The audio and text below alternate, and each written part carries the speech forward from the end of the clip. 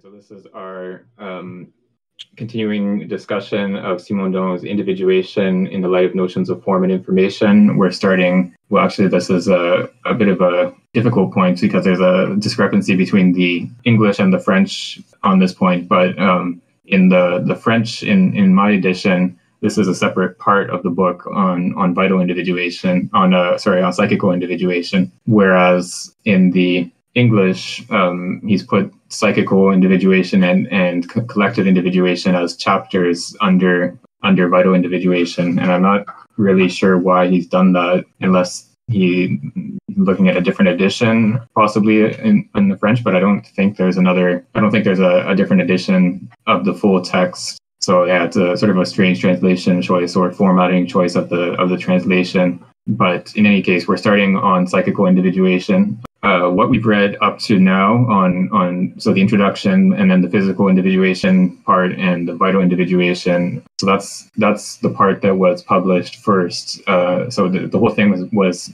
the whole book that we're reading was Simondon's habilitation thesis. Then the first two parts were published together in 1960, I believe, or thereabouts. Then the remainder of the thesis, so the parts we're about to start now, psychical individuation and collective individuation, were published only in 1989, which I believe is also the year that Simondon died. I'm not sure if he was involved in that publication or if it was after his death. It's only in 2005 that the whole thing was published together as one book, plus some certain other texts that are related to the topic of individuation, and those texts are included in volume 2 of the translation. The stuff that we've read so far is basically what the book looked like to readers in the 60s. So when Deleuze starts taking up some of Simondon's concepts, it's the part that we've read so far, plus the conclusion that we haven't gotten to yet. So we've read everything that was released at that time, that was available to the public at that time. So specifically on last week, what we saw was the notion of information, Simondon's development of a different conception of information, and we'll see more on that this week and probably next week as well. He starts by contrasting this notion of information with the information theoretical notion of information, or the communication theory notion of information, which is a quantitative one, according to which information is inversely correlated with probability. So the less probable a message is, or the less predictable a message is, the more information it carries. So this notion of information is very useful in various technical fields that involve transmission of information in some way. So telephones, television, these days, internet communications of various kinds. But it also has some sort of paradoxical properties or some counterintuitive consequences, I guess you could say. So Simondon points out that a picture of a pile of sand actually carries a lot more information in this sense than a picture of a rectangle or a square or something like that. A picture of a simple geometrical shape is something that you can transmit very simply. You can just specify it's a square with a side of 3 centimeters or something like that. So you can transmit it with a very small amount of information. Whereas the picture of a pile of sand, you have each individual grain of sand has a specific location in the picture, and that makes it each individual grain of sand has to be transmitted separately. So this is sort of counterintuitive. What seems like a completely random and uninformative picture of just a grain of sand or of a pile of sand or something like that carries a lot more information than what seems more significant or more valuable, like a simple geometrical shape. And so this sort of paradox or counterintuitive consequence is part of what leads Simondon to suggest this alternate notion of information, or this something underlying the standard notion of information from information theory, which is what he calls here signification. So this is the capacity of a message or a signal to elicit some sort of response in the receiver. And so here the message has to be something that the receiver is capable of incorporating into its functioning in some way. So whether it's a technical receiver like a recording mechanism or something like that, or it's a human being at the end of a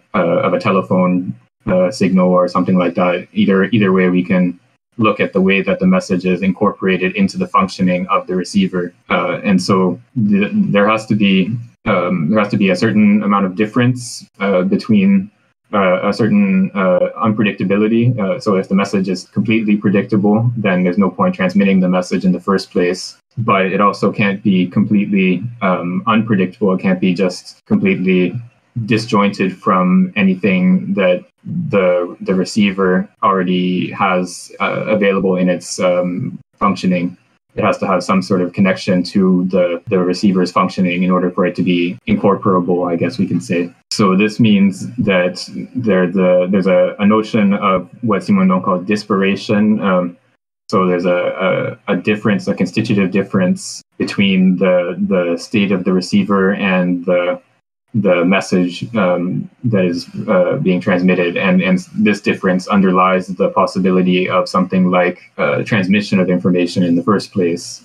This we'll see more on this today and in the next couple weeks as we go through the part on psychical individuation. But this notion of information, whenever Simondon talks about information, we should, well, he's not 100% rigorous in his terminology here, but when he talks about information, we should generally think of this more fundamental notion of information that underlies the possibility of transmitting a signal. And then when he specifically talks about the information theoretical notion of information, he will generally use the term information signal or something similar. That's what we saw last week. And then the last bit, before we get started for this week's reading, the last bit was on topology, this notion of a topological structure to a living being. And so a living being is structured in such a way that it has an inside and an outside. It forms a sort of boundary between an inside and an outside. And we can classify living beings by their different degrees of interiority and exteriority. So within very simple organisms, like a bacterium or something like that, there's just the one boundary between inside and outside. And then in more complex or more differentiated organisms, there are different degrees of inside and outside. So we have the interior of a digestive system or digestive tube inside an organism, which acts as a relative exterior for the rest of the organism. And then we have, say, the bloodstream serves as the exterior for the various glands that secrete different substances into that bloodstream. A living being is a sort of hierarchy of different levels of interiority and exteriority, and that's Simondon suggests that this is a way we can actually classify living beings in terms of their sort of structure of interiority and exteriority. And then the sort of sketches, it's rather quick, but he sketches an idea of form of time that would correspond to topology. So in the same way that topology has to do with space, but understood in terms of order relationships rather than metric relationships. In chronology, we would have a sort of notion of time from that is underlies or is prior to a notion of length of time or a metric on time. And so Simondon suggests that genesis, in the specific sense that he uses the term here, is sort of this commonality or this common root of chronology and topology. So it's this underlying non-metric ordering relationship that's common to both the domain of topology and the domain of chronology. Okay, and then there's a question in the chat here from Luno. So the question is signification being used similarly as when Lacan says signification, like the production of meaning in the imaginary? My knowledge of Lacan is pretty limited, so I can't say for sure. But my sense is that this is a bit of a different notion of signification. So it's not primarily, so my understanding is that for Lacan, signification has to do with linguistic meaning primarily. I could be wrong about that, but for Simondon, it's not specifically linguistic meaning that he's talking about. It's signification has an ontological sense, really, for Simondon.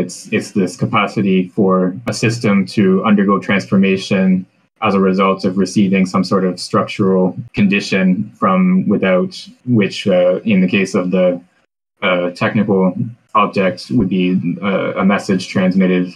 Yeah, I would hesitate to be sort of too decisive, I guess, on that question, because, as I said, I don't know Lacan that well. But yeah, so Angus has mentioned the example. One of the examples that Simondon gives of signification is two pendulums that synchronize with each other, and the conditions under which that synchronization can happen. So this is clearly a non-linguistic example of signification, and so it suggests that, or it suggests that there's a different notion of signification at work here than in Lacan. Right. So I'll start. I'll start with the chapter, and then we'll go around as usual. As I mentioned, this is in the French version, this is a part, not a chapter. So the part is entitled Psychical Individuation, and then the chapter is Signification and the Individuation of Perceptive Units. And then we have the section heading, Segregation of Perceptive Units, the Genetic Theory and the Theory of Holistic Grasping, Determinism of Good Form. From the outset, a problem of individuation can be defined relative to perception and knowledge taken in their totality. Without prejudging the nature of perception, which can be considered as an association of elements of sensation or as the grasping of a figure on a ground, it is possible to contemplate how the subject perceives separate objects and not a confused continuum of sensations, and how it perceives objects as having an already given and consistent individuality. The problem of the segregation of units is solved neither by associationism nor by Gestalt psychology, since the former does not explain why the individualized object possesses an internal coherence, a substantial bond that gives it a veritable interiority that cannot be considered the result of association. Habit, which is then invoked to guarantee the coherence and unity of perception, is in fact a dynamism that can communicate to perception only what it possesses by itself, namely this temporal unity and continuity inscribed in the object as a static unity and static continuity of the perceptum. Associationism, which is the genetic theory of pure appearance, involves the recourse to habit, or more indirectly, a link of resemblance or analogy, i.e., a dynamism grasped statically, and in fact borrows from a hidden innatedism. Association alone, via contiguity, was not able to explain the internal coherence of the object individualized in perception. The latter would remain a mere accumulation of elements without cohesion, without mutual attractive force, and these elements would remain partes extra partes relative to one another. But the perceived object doesn't merely have the unity of a sum or a result passively constituted by a vis a tergo, i.e., habit and the series of repetitions. Apart from being passive, the perceived object has a dynamism that allows it to transform without losing its unity. It has not only a unity, but also an autonomy and a relative energetic independence that renders it a system of forces. Gestalt theory has replaced the genetic explanation of the segregation of perceptive units with an innatist explanation. Unity is grasped immediately by virtue of a certain number of laws, like the laws of pregnancy or good form. And this psychological phenomenon shouldn't be surprising insofar as the living world with its organisms and the physical world in general manifest phenomena of totality. And I'll just note here that the footnote here is a long one that is probably worth digging up if someone has the PDF open and wants to post it in the chat. Seemingly inert matter contains the virtuality of forms. A supersaturated solution or liquid in a state of supercooling will allow crystals to appear whose form is predestined in the amorphous state. However, Gestalt theory leaves an important problem up for debate, which is precisely that of the genesis of forms. If form were truly given and predetermined, there would be no genesis, plasticity, or uncertainty relative to the future of a physical system, an organism, or a perceptive field. Relative to the future of a physical system, an organism, or a perceptive field. But this is precisely not the case. There is a genesis of forms just as there is a genesis of life. The state of the entelechy is not fully predetermined in the bundle of virtualities that precede and preform it. What Gestalt theory and associationism both lack is a rigorous study of individuation, i.e. this critical moment when unity and coherence appear. A veritable sense of totality forces us to assert that Gestalt theory does not consider the absolute ensemble. In the physical world, the absolute ensemble is not just the solvent and the dissolved body. It is the solvent, the dissolved body, and the ensemble of forces and potential energies characterized by the word metastability, which is indicative of the state of the supersaturated solution at the moment when crystallization takes place. In this moment of metastability, there is no determinism of good form that can sufficiently predict what occurs. Phenomena such as epitaxy show that at the critical instant, the moment when the potential energy is maximum, there is a sort of relative indetermination of the result. The presence of the smallest external crystalline germ, even the presence of another chemical species, can then initiate crystallization and orient it. Before the appearance of the first crystal, there is a state of tension that leaves a considerable amount of energy available for the slightest local accident. This state of metastability is comparable to a state of conflict in which the instant of highest uncertainty is precisely the most decisive instant, the source for determinisms and genetic sequences that find their absolute origin in this instant. In the living world, a genesis of forms takes place that supposes a calling into question both of prior forms and their adaptation to the vital milieu. Not every transformation can be considered a genesis of form because a transformation can also be a degradation. Let's stop here because this is a multi-page paragraph again. So as the title indicates, the title of the chapter, the question for this chapter has to do with individuation in perception. So the problem of how is it the case or why is it the case that in perception we perceive individual objects or something that has the status or the role of an individual rather than just say a series of colored points or a series of random sounds or something like that.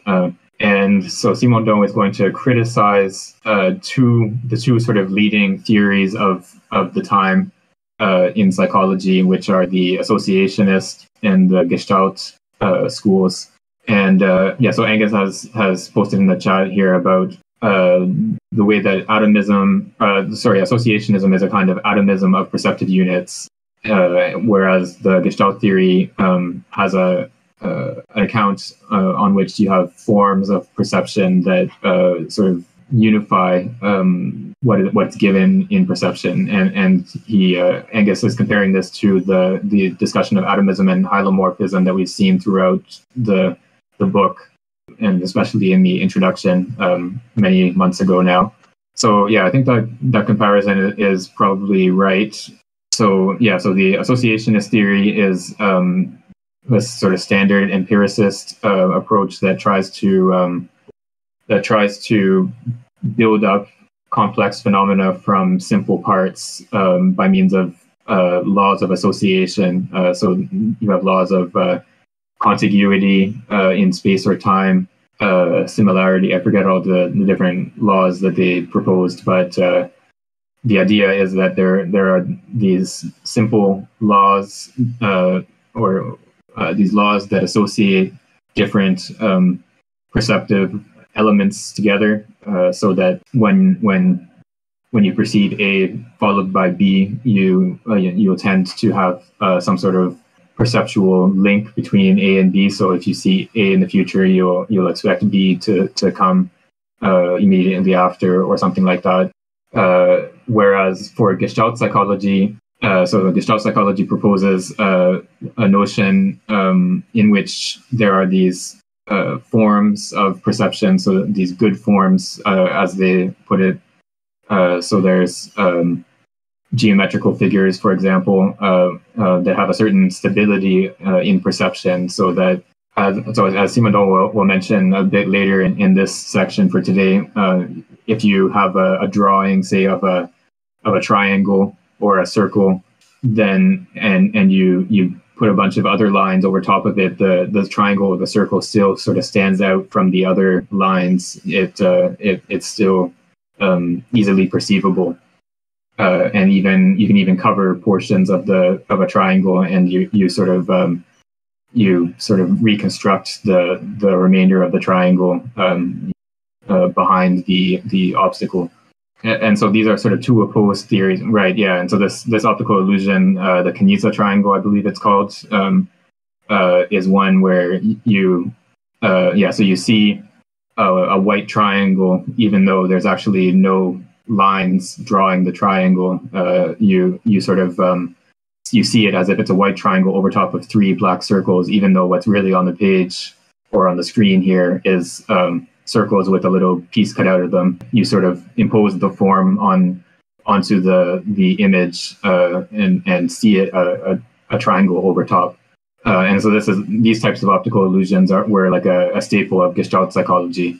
Oh yeah, and Luno has also posted a list of the principles of association. So yeah, thanks for that. And so Simondon argues that both of these theories are sort of missing a notion of individuation in perception. So either if you think that the individual object is sort of built up out of components, or if you think that there's a kind of form form of the whole that is sort of governs the structure of perception, either way, you're not really describing the appearance or the coming into being, the genesis of the form in perception. It's that moment of the appearance of the form, the appearance of the individual object that Simondon wants to isolate and focus on.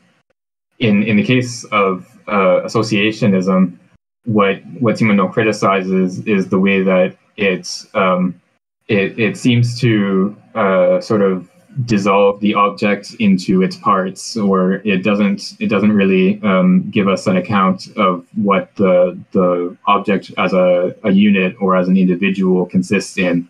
So we just have perception of red, and next to perception of black, say, we in some mysterious way we form a notion of, say, a red object in front of a black background, and we can sort of isolate the red from the black, but there's no account of how we actually do that isolating process, of how the red object comes to be seen as something in front of a black background and something individuated in that sense.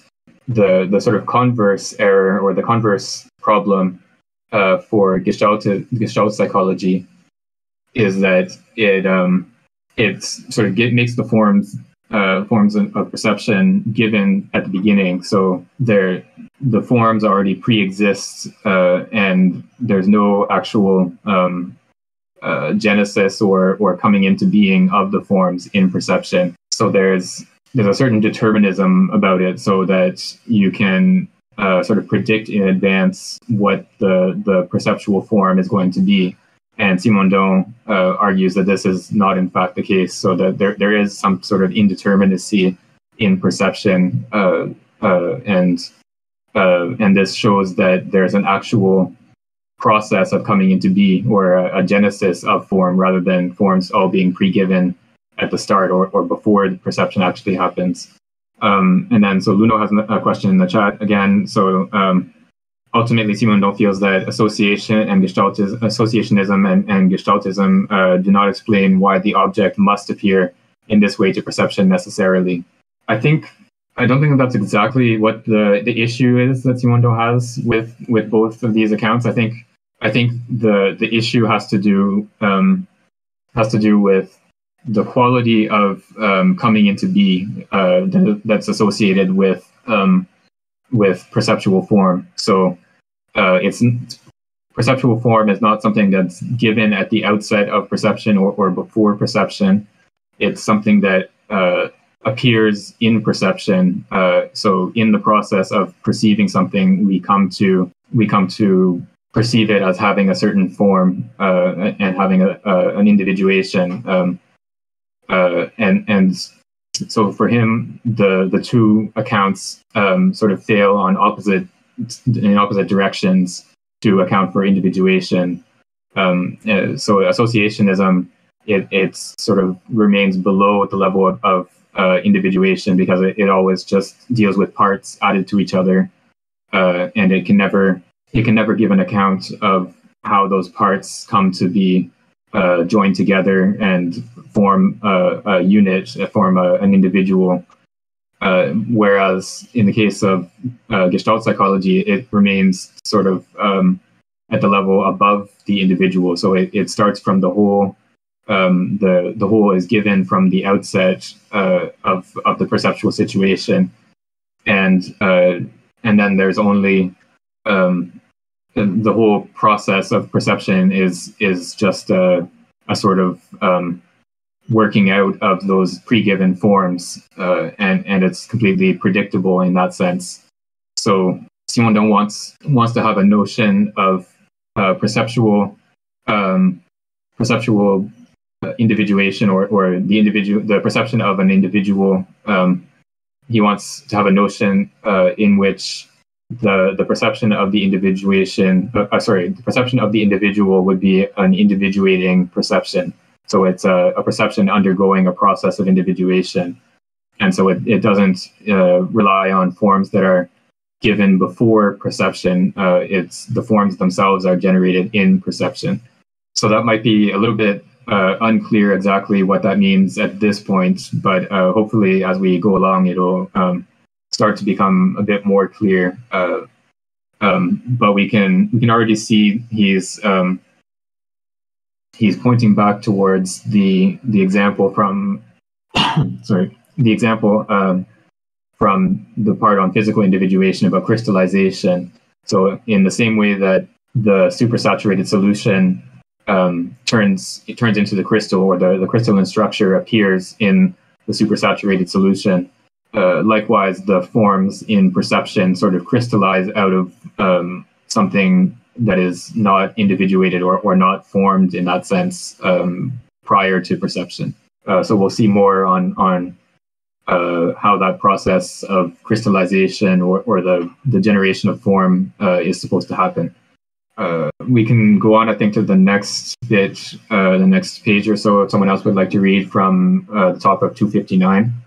I can read. When crystals form, erosion, abrasion, crumbling, and calcination modify the crystal's form, but they are not in general geneses of form.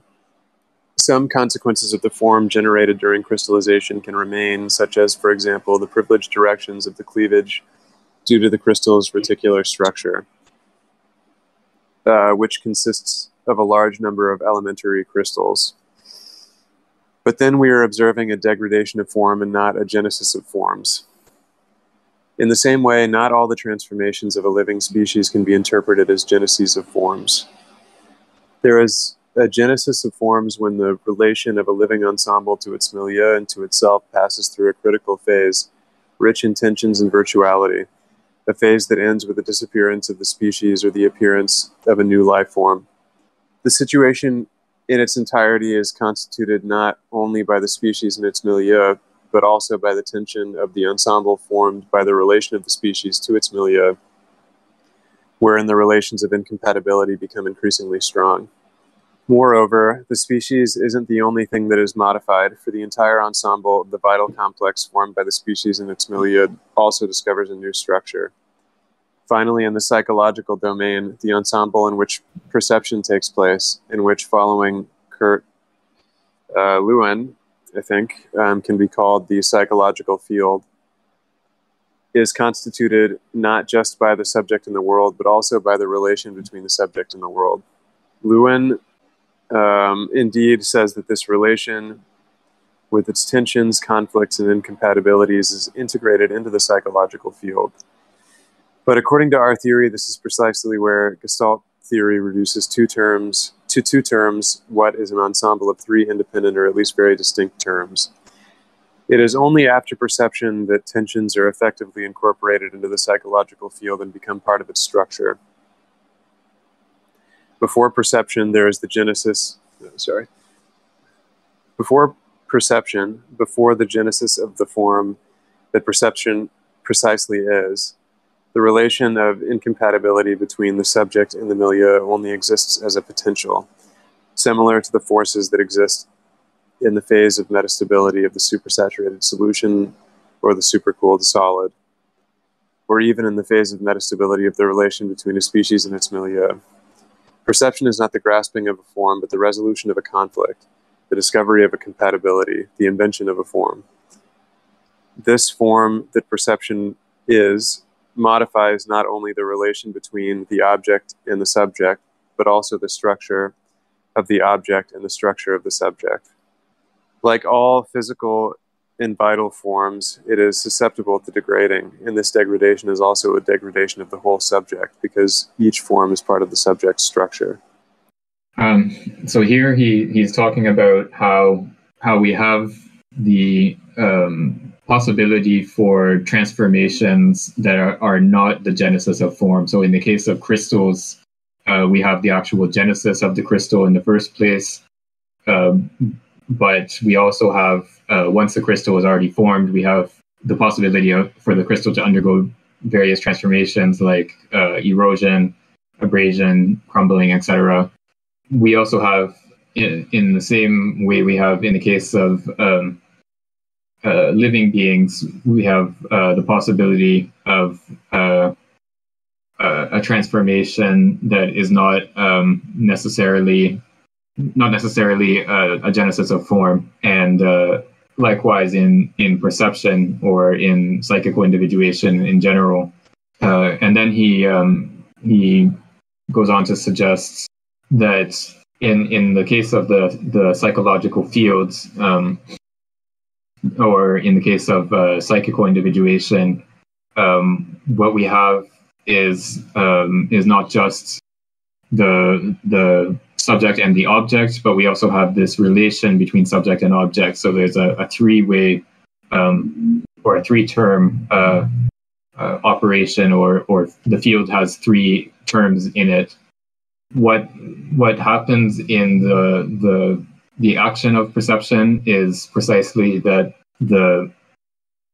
there's a sort of incorporation of the terms together into yes, that's a good way of putting it. 61. So perception here is conceptualized as a discovery of a compatibility, and discovery. We can also read discovery as an invention, because it's not something that pre-exists to the actual discovery itself.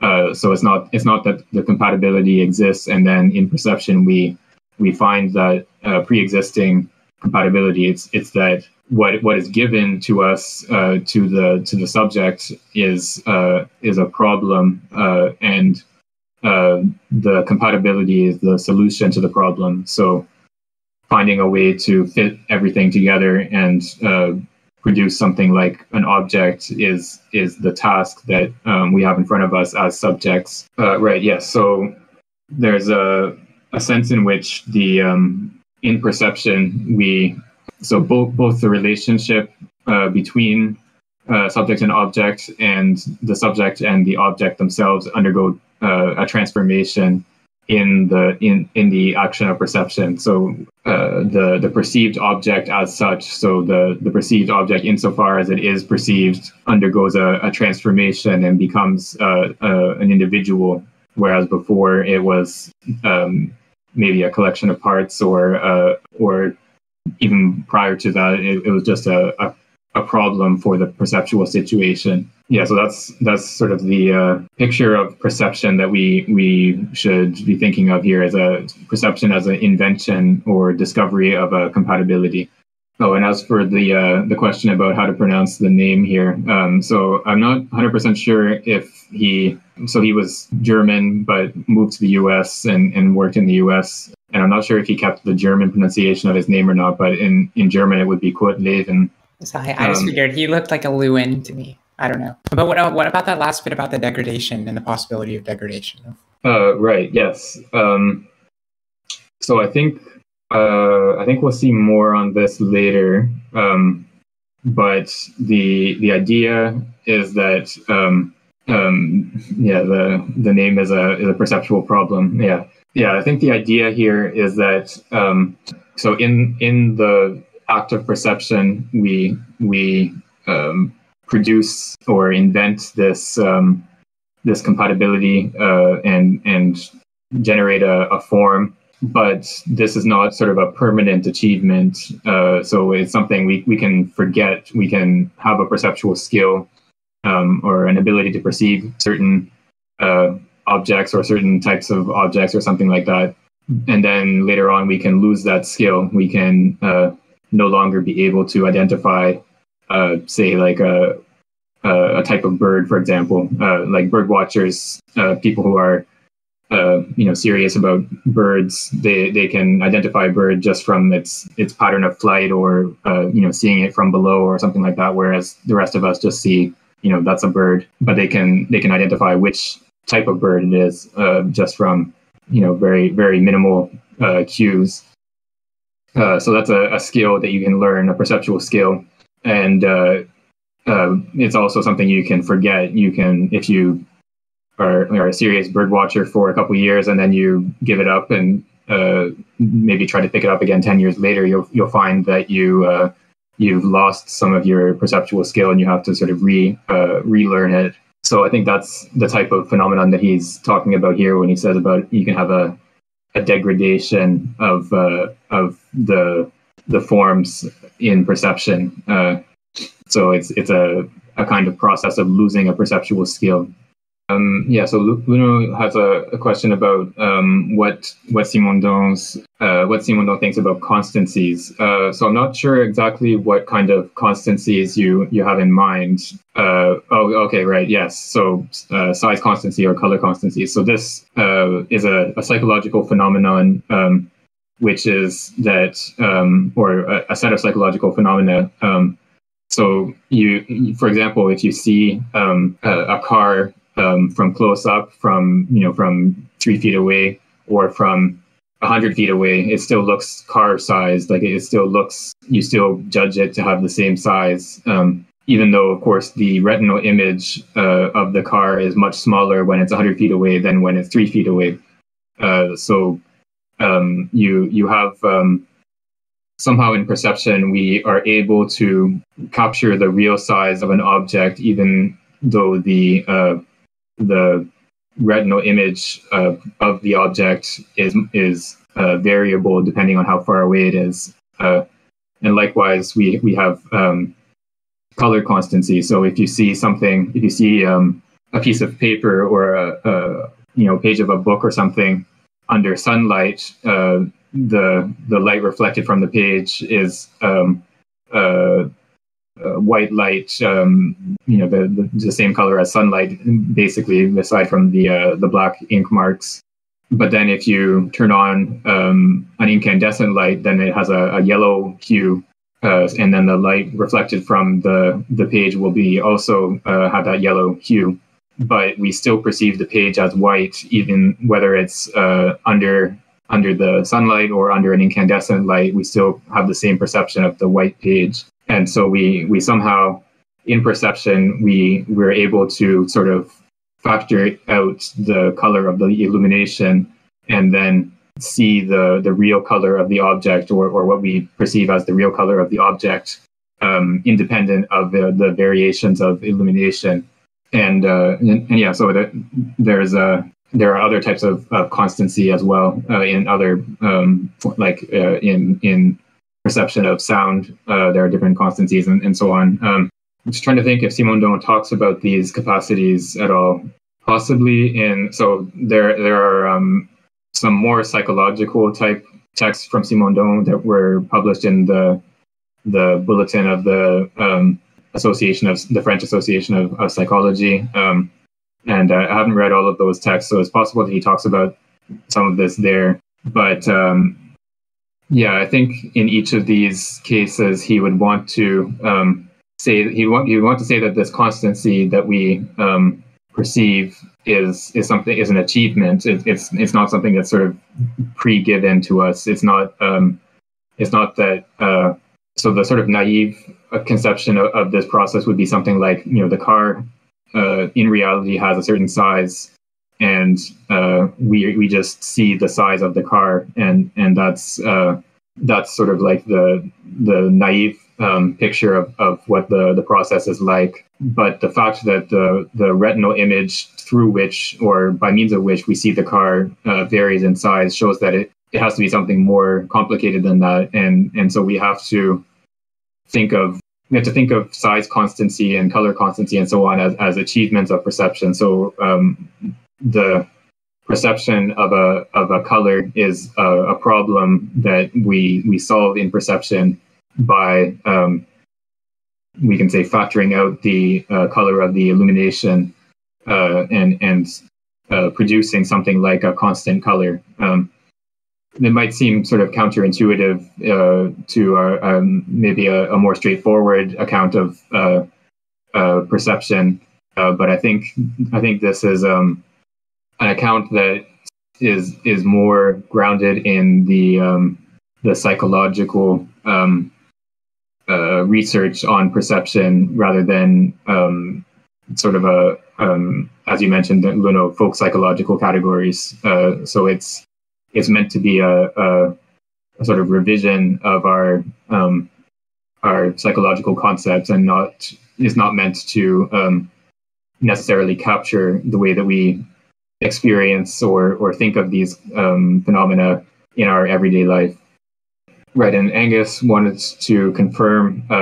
So this discovery of a compatibility is signification. I think the way he would put it is that signification is what underlies the discovery of compatibility. It's what precedes it and makes it possible. So if it's only because the perceptual situation is structured in such a way that the subject can receive something from the object that we can sort of, by analogy, describe as a message and incorporate it into its functioning.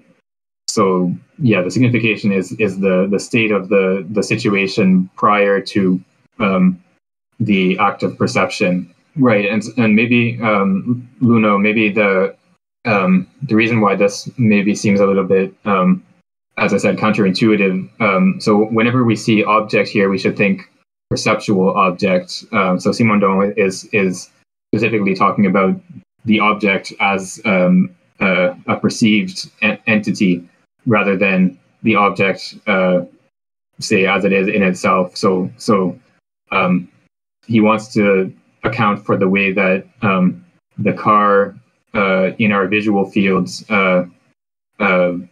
it comes to be structured as an object, as an individual. So the object in this sense is just one pole of the perceptual relationship. So it's internal to perception. So here he's not really talking about the car itself. He's talking about how the car in the perceptual relationship, how it appears in the perceptual relationship. I don't know if that sort of helps with the difficulty, but I think whenever we see object, we should think perceptual object. Thanks. Yeah, I think it'll become a little bit clearer as we progress. Just trying to pick at parts as we go along. Thank you.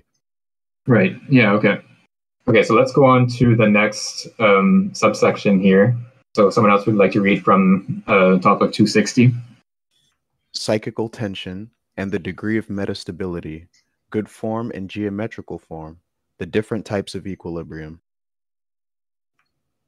Perception would therefore be an act of individuation comparable to those in physics and biology. But for us to be able to consider perception in this way, we must introduce a term that could be called psychical tension, or better yet, degree of metastability, because the first expression has already been used to designate a reality that is quite different, insofar as it does not begin with the notion of crisis. Consequently, the laws of good form are not sufficient to explain the segregation of units in the perceptive field. Indeed, they do not consider that perception is a solution contributed to a problem. These laws apply for the transformation and degradation of forms more so than their genesis. In particular, many laboratory experiments that use a fairly relaxed, perfectly secure subject do not produce the conditions under which the genesis of forms takes place.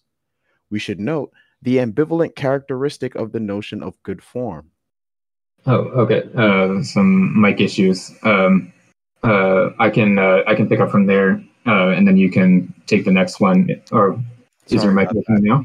Yeah, my apologies. Oh yeah, no, that's fine. Sorry, we should note the ambivalent characteristic of the notion of good form. A form like the circle or the square easily emerges from a web of incoherent lines upon which it is superimposed as an image. But, in spite of their simplicity, is the circle or square superior to a form invented by an artist? If this were true, the most perfect column would be a cylinder. On the contrary, according to de Vignola's orders, the most perfect column is a rotating figure that is both narrowed down and reduced at both ends, as well as a non-symmetrical relative to its center, with the largest diameter situated below the middle of its height. The author of this work considers the proportions he gives to be the result of a veritable invention that was unachievable for the ancients. The ancient architects also thought of themselves as inventors, and Vitruvius shows how the three classical orders were successively invented under conditions in which the prior forms were inadequate. It is necessary to establish a distinction between form and information. A form, like the square, can be quite stable, pregnant, and contain a small quantity of information, in the sense that it can only very rarely incorporate different elements of a metastable situation. It is difficult to discover the square as a solution to a perceptive problem. The square or the circle, or more generally, all simple and pregnant forms, are structural schemas rather than forms. It may be that these structural schemas are innate, but they are not sufficient to explain the segregation of units in perception. The human figure, with its friendly or hostile expression, and the form of an animal with its typical external characteristics are just as pregnant as the circle or the square. In his work, Animal Forms and Patterns, Portman notes that the perception of a lion or a tiger does not fade away, even if it takes place only once and in a young child. This supposes that the simple geometrical elements do not matter much. It would be very difficult to define the form of the lion or tiger and the patterns of their skin using geometrical figures. In reality, there is a relation between a very young child and an animal that does not seem to borrow from the good forms of perceptive schemata. The child shows an astonishing aptitude for recognizing and perceiving the different parts of the body in animals that he sees for the first time, even though the very slight similarity between the human form and the form of these animals forces us to rule out the hypothesis of an external analogy between the human form and animal forms. What is in fact engaged in this perception is the corporeal schema of the child in a situation deeply suffused with fear or sympathy. What is structured into a perception of the animal's corporeal schema is the tension, the degree of metastability, of the system formed by the child and the animal in a determined situation. Here, perception grasps not just the form of the object, but its orientation within the ensemble, its polarity, which determines whether it is lying down or standing on its legs, whether it stands tall or takes flight, and whether it adopts a hostile or trusting attitude. If there were no preliminary tension or potential, perception wouldn't be able to produce a segregation of units that is simultaneously the discovery of the polarity of these units. The unit is perceived when the reorientation of the perceptive field can be effectuated in line with the object's own polarity. To perceive an animal is to discover the cephalocaudal axis and its orientation. To perceive a tree is to see it in the axis that goes from its roots to the end of its branches. Every time the tension of the system cannot be resolved into a structure, into an organization of the subject's polarity and of the object's polarity, An uneasiness remains that habit is hard-pressed to destroy, even if every threat has been removed. And there's a footnote at the end of that before it begins the next section. Yeah, the bit about the tiger, we can think of Blake there. There's also, I don't know if anyone else knows this, there's the, I don't know where it came from originally, but there was a tweet that I've seen go around many times of like some 6-year-old's poetry contests where this kid writes this poem about the tiger escaping from the cage. Yes, the tiger is out, and it's like, I don't know. There's something beautiful about that poem, about how it just captures so simply the power of a tiger. I don't know if anyone can find that quickly and post it in the chat for those who haven't seen it. But yeah. Anyway, I thought that was a funny. There we go. Yes, thank you. Yeah, so the tiger, he destroyed his cage. Yes, the tiger is out. That's it. That's the poem. Yeah, so I think it just illustrates the way that children, as Simondon is talking about here, children have this very sort of immediate perception of animals in a way that it's hard to sort of it's hard to sort of reduce it to something like an analogy between the human body and an animal body, because a tiger is the shape of a tiger, if you're just doing sort of geometrical shapes, is very different from the shape of a human being. So it's not like the child sort of maps the tiger's shape onto a human shape.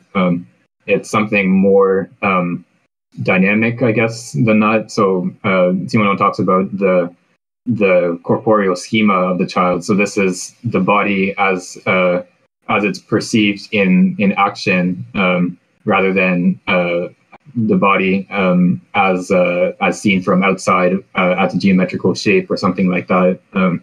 So the child recognizes the front and back of the animal insofar as the front is the direction of movement, and the back is the direction away from which the animal moves, and so they're capable of perceiving the animal through this structuring of perception in terms of the axis that runs from front to back, from the head of the animal to the tail. Yeah, so this, for Simondon, this shows that what is a good form, or what is a something that has power as a form, is not reducible to simple geometrical figures in the way that the Gestalt school tried to describe it. So the picture of the triangle or a circle or something like that stands out from if it's covered in other lines or something like that. So it does have this perceptual power, but we have the same phenomenon. It occurred even more strongly in the case of a human face, or the body of an animal, or any other living form. So we can see a human face even if it's covered by a mask, for example. We still see it as a human face, and that the form of the human face is a good form, in the sense that it's one that the human perceptual apparatus will tend to come to rest on. And another example that Simondon uses is it's still a much simpler example than a human face, but when you look at columns that are in sort of classical architecture, it's not just a pure cylinder. If you built like if you look at like a parking garage where they actually do use a pure cylinder, the columns look sort of, well, ugly in general. They just look purely functional. They don't have any aesthetic value. Whereas the columns on a Greek temple, for example, they're slightly narrower at the ends than they are in the middle. So there's a sort of tapering effect. And also the center of gravity, so the widest point of the column is slightly below the midpoint of the column, so it's not symmetrical vertically. And this was sort of discovered experimentally, I guess, by architects in classical Greek times, where they sort of worked on probably started from like scale models or something like that, but eventually came to realize that this form of column was more aesthetically pleasing than just a pure cylinder, and came to sort of perfect the proportions of a column, and so this this architectural column, the one that's tapered and asymmetrical, is actually a better form in the sense that our perception tends to sort of come to rest on that form, and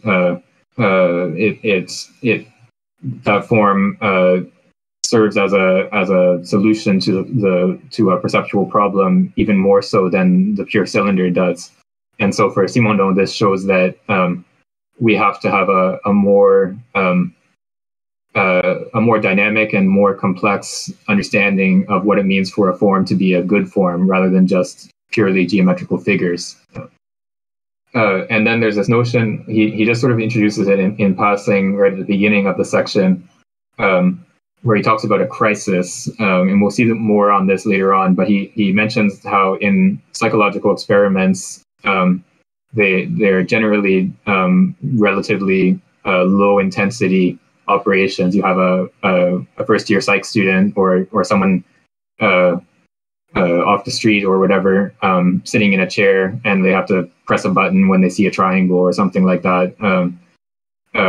Relatively low stakes and not something that you're sort of involved in doesn't have a real emotional tension or involvement of the subject. And Simondon argues that this is not really characteristic of perception in the particular sense that he wants to use this term. So the generation of forms, the genesis of forms, doesn't occur in this sort of low tension situation. It occurs when there's a high degree of tension. So there's whether it's fear or sympathy or any other sort of emotional reaction to the phenomenon.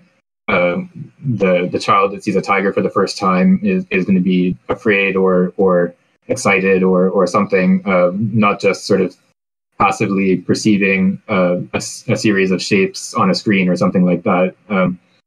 We have this genesis of forms occurs in a situation of high emotional tension and not in the low tension states that are normally the case in laboratory settings.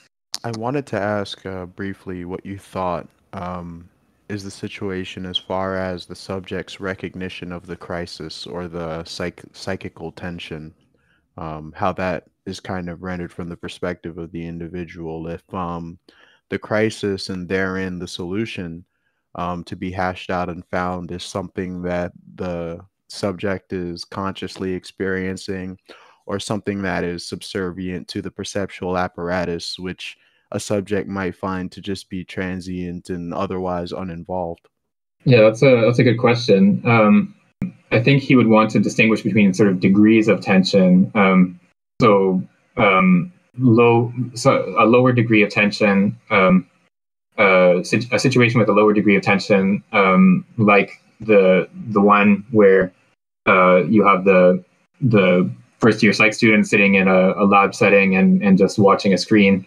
In that type of situation, the the perceptual structuring of the situation would be so sort of low stakes or low tension that it would probably happen without the awareness of the person themselves.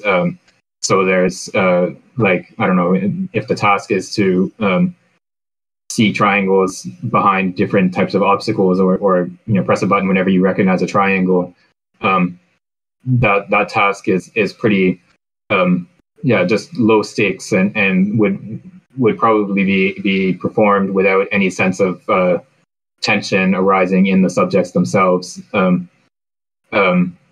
Whereas in a more intense perceptual situation, or a situation in which there's more tension, that tension will come to be, the subject will be aware of that tension in the form of an emotional state.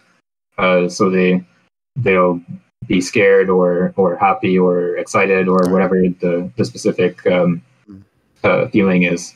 Right. So this is kind of like maybe the counter example would be being lost in the woods as a young boy, maybe, and having to find a path out, maybe.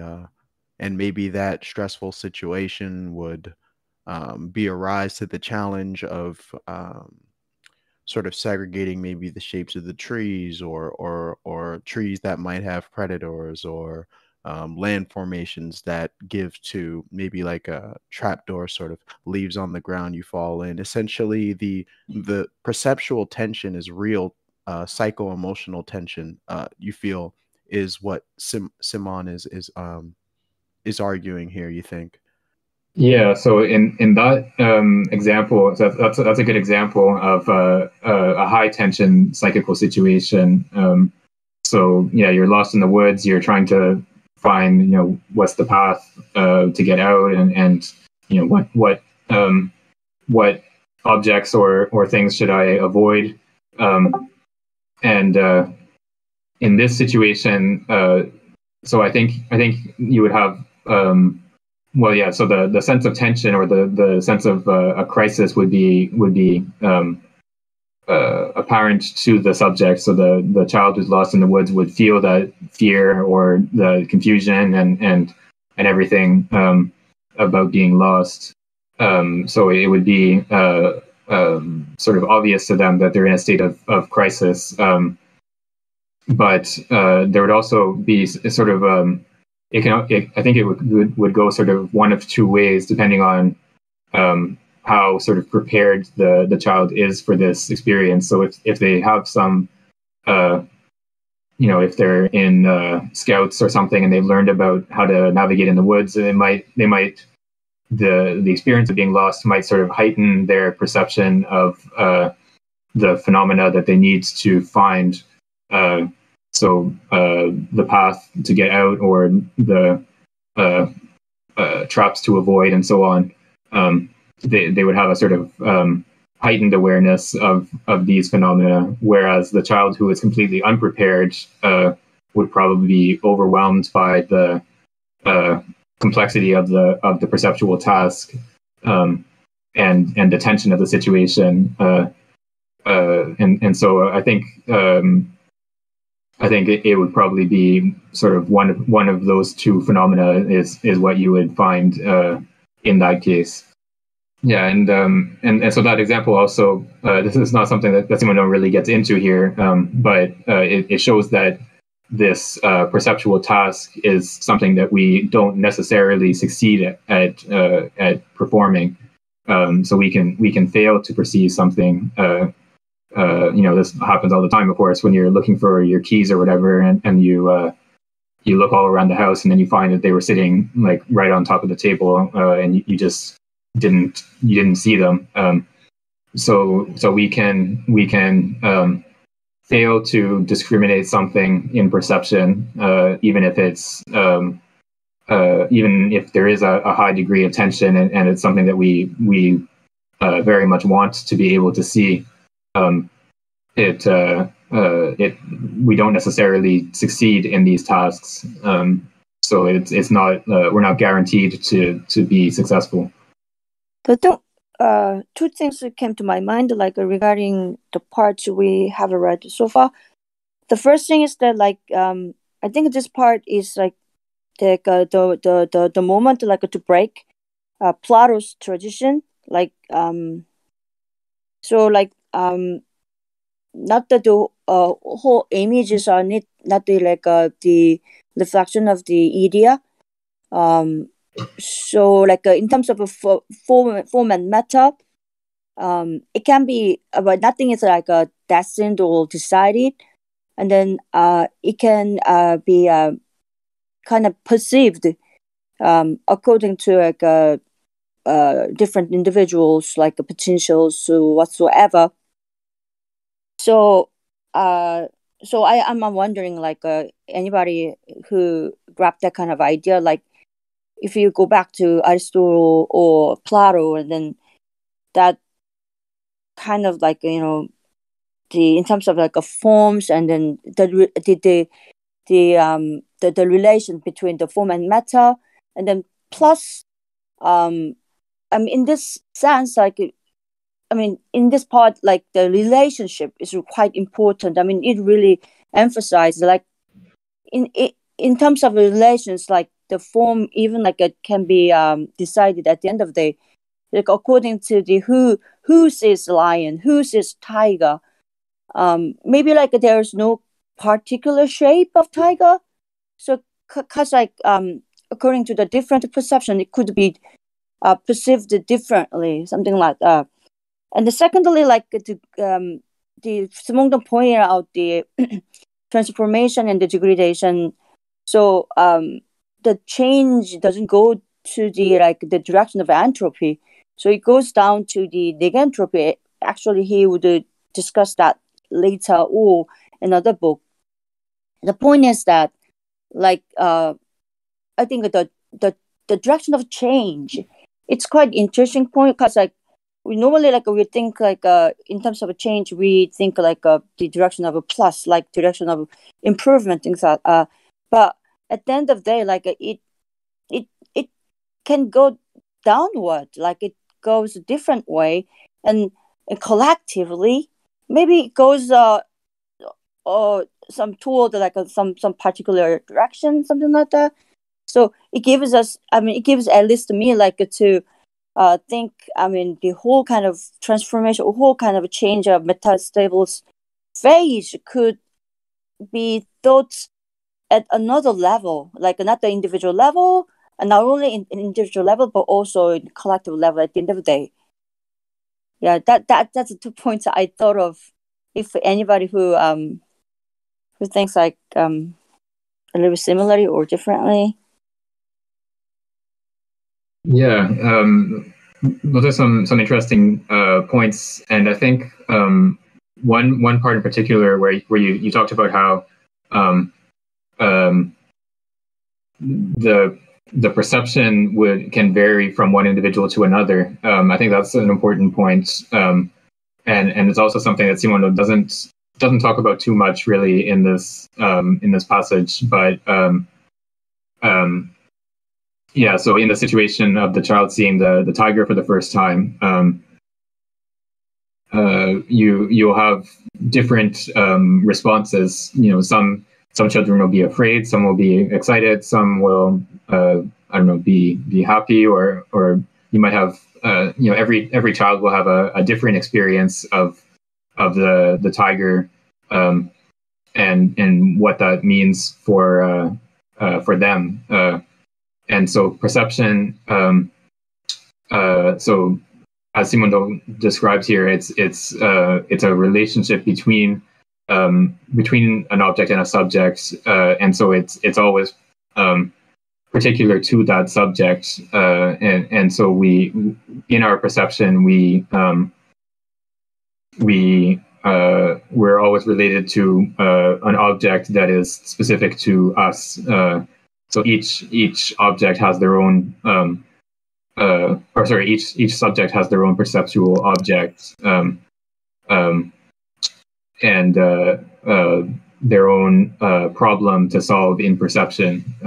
So it's particular to each subject. and then the second point where you talked about how this can sort of lead into discussion of the collective, and yeah, I think that's right. And we'll see that in the next part of the book on the collective individuation. But I think we can probably think of situations where being part of a group changes our perceptual set, I guess we can say, or our perceptual awareness. Like I don't know if this is a good example, but being at a concert, in an audience and experiencing music in a group setting is a very different experience than listening to a recording of the concert at home on your own. So your awareness of being part of a group changes the way you perceive the music, even if you have exactly the same sounds recorded and replayed to you afterwards. So you perceive something different or what you perceive is a somewhat different perceptual object when you're in that collective setting than when you're in a just on your own.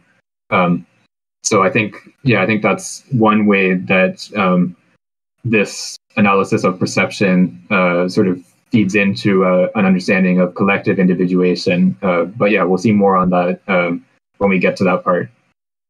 Yeah. So what I wanted to stress was like the entropy, like the direction of energy or the direction of like the transformation, and then maybe like your orchestra, maybe like that's kind of like a very interesting example, because like my part, even though my part is going away, that the orchestra, the music goes on, because like I mean that kind of thing, and then like here Vitruvius, like a Roman architect, he made three particular rules of the perfect beauty, perfect architect, and definitely like so a long time ago there must have been some kind of ideal image or ideal kind of form, like the exact, I mean, very specific idea of exact form. I mean, exactly beautiful form. But here Simondong seemed to more emphasize that maybe that doesn't exist. It's too much. But I mean, just as we have discussed so far, it's kind of like depends. It depends, and then plus I'm wondering how you think like the meaning of the polarity here. The last part of the, I mean, the last part of the section, Simondong used the word like subject and object. So on polarity definitely influenced some kind of this kind of forming perceptions and things like that. Right. Yeah. Yeah. There's a lot in that comment. But yeah. So this notion of polarity, to start there. So what he's thinking of in particular is in the case of perception of an animal, where you, in perceiving an animal, you identify the front and back or privileged directions of the animal. So the perception of the animal is not just as a geometrical shape, but as something that has a front and a back, and what that means for the animal as a living being. And so for Simondon, this is an example of the way that we structure perception in general. So in the case of the tree, we structure it in terms of the axis that goes from the roots to the branches. In the case of any object, we don't just perceive it as a geometrical shape, sort of neutrally in space. We perceive it as an object that has a front and a back, or a top and a bottom, or some sort of directionality built into it. And so this dynamic quality to perception, or this polarization of perception, is a problem to be, or is the results of a problem-solving operation. So we only we only see something as having a front and a back after having solved the perceptual problem that the object presents to us. So that's sort of what he means by polarity there. And I think we can also tie it in with some of the earlier discussion. I forget exactly where it was, but probably a month or two ago now, where he talked about tropisms and the way that in tropisms you have living beings that are oriented towards a gradient in their environment, whether it's oriented towards light or away from light, or you have organisms that swim upstream along a gradient of concentration of sugar. Some feature of the environment is sort of polarized in this way for the organism. So this is like a basic perceptual, or even prior to perception, a basic relationship to the environment that all living beings have in some way, and our perceptual structuring of an object into a front and a back is like a more developed or more complex form of the same type of structuring as in the case of tropisms. So I thought that polarity may be like equivalent to singularity, but you understand the polarity as a kind of a topological meaning, like front and back and something like that. So you can guess the form of the something. That's what you are thinking, right? Yeah, I think that's right. Yeah, we can also tie it back to the discussion of topology in the previous section. Yeah, so that structuring of a situation into directions that are not homogeneous, I think, is what he has in mind when he talks about polarity. Yeah, thank you. Yeah, you're welcome. Right, and Ken has posted a video of a slime mold time lapse. So this, I guess, is an instance of tropism, if I'm not mistaken, where they will move in accordance with or the mold will grow in accordance with a gradient in the environment. Is that the idea that you had with posting that? Right. Okay. Yeah. Thanks. And yeah, like there's all kinds of different microorganisms that will swim upstream towards the higher concentration of sugar or whatever other nutrients that they need. And you have fish that will follow a gradient of particular chemicals so that they can find their nesting sites or whatever. So all throughout the world of living beings, there's this capacity to respond to a gradient in the environment is a sort of fundamental capacity that all living beings have in some way or another. Okay, so let's go on to the next subsection. If someone else would like to read, starting from subsection 3. Relation between the segregation of perceptive units and the other types of individuation, metastability, and information theory and technology and psychology. The psychological problem of the segregation of perceptive units indicates a fact that had been perfectly revealed by the founders of Gestalt theory. Individuation is not a process that is restricted to a single domain of reality. For example, that of psychological reality or physical reality. This is why any doctrine is insufficient if it limits itself to privileging a field of reality in order to turn it into the principle of individuation, whether it be the domain of psychological reality or that of material reality. It may even be possible to say that there is individualized reality only in a mixture. In this sense, we will attempt to define the individual as transductive reality. By transductive reality, we mean the individual is neither a substantial being like an element, nor a pure rapport, but the reality of a metastable relation. There is no veritable individual except in a system in which a metastable state occurs. If the appearance of the individual makes its metastable state disappear by reducing the tensions of the system in which it appears, the individual becomes in its entirety a motionless and non-evolving spatial structure. The physical individual.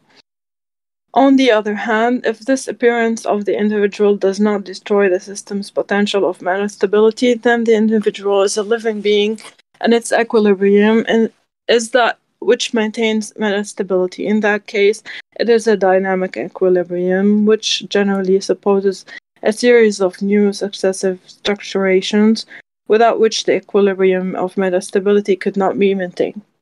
A crystal is like the fixed structure left by an individual that lived for a single instant.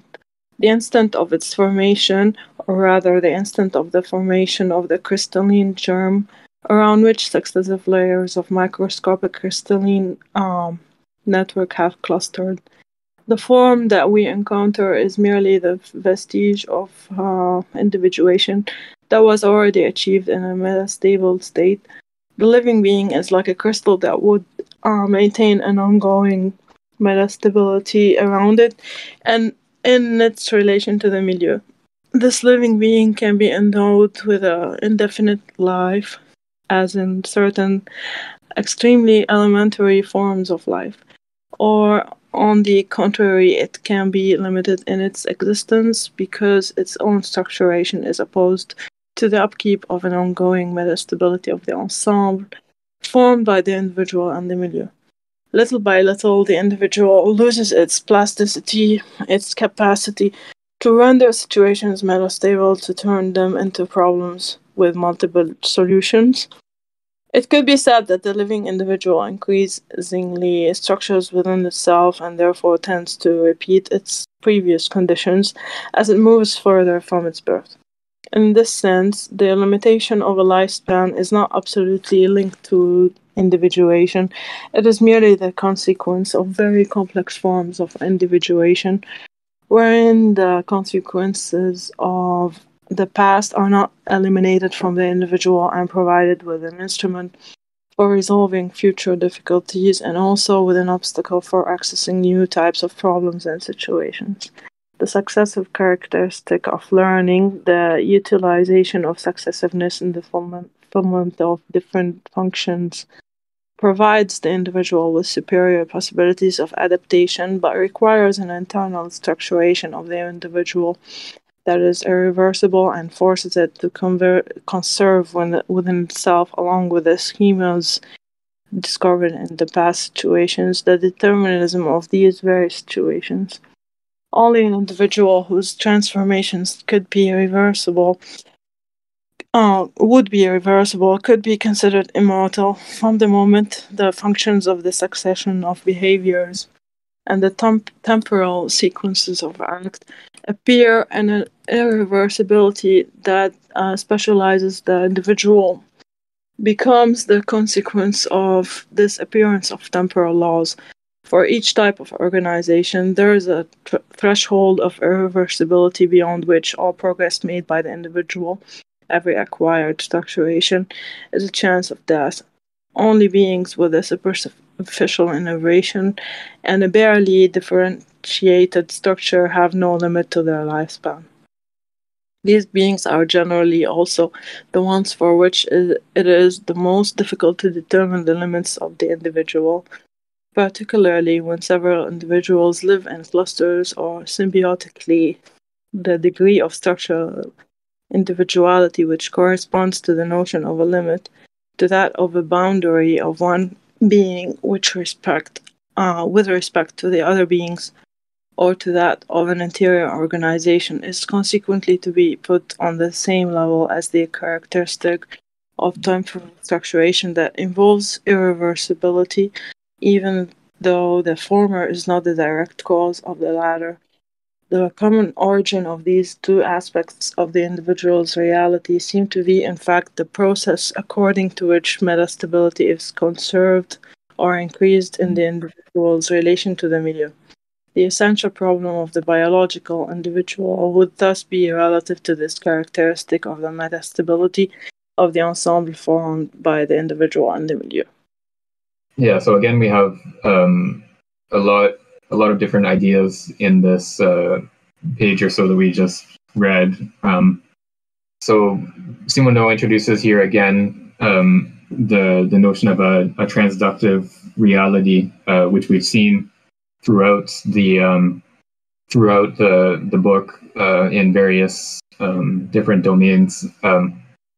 But here he gives us a definition, which is nice, or not quite a definition, but he contrasts transductive reality with substantial being of something like an element and pure rapport. But he characterizes transductive reality as the reality of a metastable relation. So it's only insofar as a system has this property of metastability that that something like a transductive reality can appear in that system. Yeah, so metastability, we've discussed this before, but it's maybe been a little while since we talked about it. So just as a reminder, so metastability means the capacity of a system to undergo further transformation. So it's in a provisionally stable state, but it's still capable of undergoing further transformation, as opposed to a purely stable state in which there's no further capacity for transformation in the system. So the system in a metastable state still has potentials for further transformation. And then we have this contrast between the individuation of a physical entity like the crystal, as opposed to the individuation of a living being. Insofar as the individuation of the crystal is something that happens instantaneously. So there's he says here that it's as if the crystal were alive for a single instant, and then afterwards the crystal can only degrade or undergo various other transformations, but it's not undergoing individuation anymore. And yeah, so Angus has recalled this notion that we've seen before of vital individuation as being a form of neoteny in comparison to physical individuation. So it's a slowed down version of physical individuation, and so in vital individuation, the system retains its metastability, not just for that instant of individuation, but over time, so that the system, the living being, and its milieu retains that property of having potentials for further transformations within it, as opposed to the crystal that can only undergo degradation. And then we have this bit, which is not really developed, but this idea that we've seen related ideas before. This idea that there's a relationship between the lifespan of an individual and its capacity to undergo individuation, and so there's something in undergoing individuation, you are sort of using up your potentials. So life consists in processes of individuation, but each of those processes of individuation is using up some of the potentials that the individual had, and so there's a sort of we saw in the previous chapter the these two notions of death, the external notion and the internal notion. So here we're talking about the internal notion of death, where the functioning of an organism, its processes of individuation, brings about its own death, or brings it closer to death over time. And so Simondon argues here that the only type of individual that would be immortal would be one in which all of the transformations would be reversible. So none of the transformations would be an individuation in the proper sense. In the case of certain organisms that live in these colony states, the colony can be immortal because it doesn't undergo any processes of individuation. The individual members of the colony are born and die, but the colony as a whole preserves its form over the course of the whole lifespan, or beyond the lifespan of the individuals that make it up. Any being that undergoes individuation is necessarily mortal. For Simondon, it will necessarily use up a certain portion of its potentials anytime that it undergoes the process of individuation.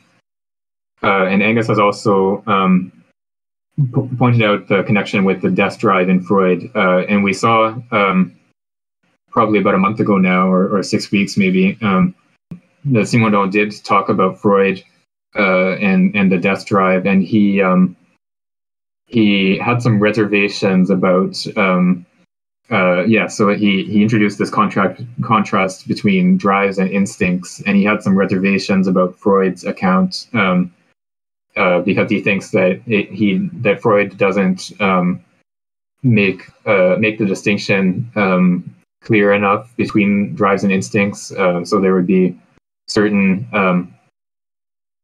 so the instincts would be in relation to the being, insofar as it is part of the ongoing lifespan of the individual, and then drives would be in relation to reproduction and the individual as an individual distinct from its social life. So that would be probably worthwhile to go back to that section and sort of read it in connection with what's discussed here. Yeah, and Luno, we tend to our general target is 2 hours for time, so we'll wrap it up in a minute here, in a couple minutes. And we'll post the page number for next week. I sometimes forget to do that, but I try to post where we end up each session, and then people can pick up from there next time. You don't need to read ahead. If we as we did today, we'll read through it together. But if you want to read ahead, that's always an option as well. I would say we should probably end here rather than trying to rush through this last paragraph. So we can pick up this last paragraph of the subsection next time. This chapter is relatively short, so we probably won't finish next time, but maybe the session after that we'll finish it. But I think this one is a little bit easier to follow than some of the ones that we've seen in the last few weeks. Okay, so yeah, let's end here. Thank you everyone for showing up and for your participation, and hopefully see you next week.